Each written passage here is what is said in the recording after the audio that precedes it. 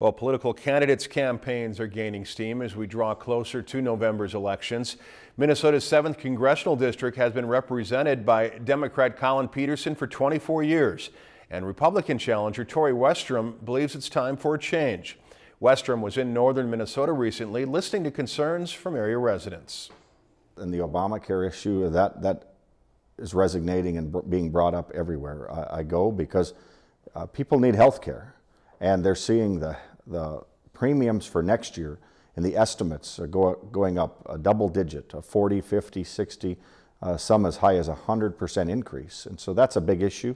We were just in the Clearbrook area looking and talking to some businesses there that are concerned and interested in seeing more of the pipeline and just how the energy flows through Clearbrook, Minnesota, and how much of the nation's energy comes right through this area. And so those are just real life issues, and something that we all take for granted.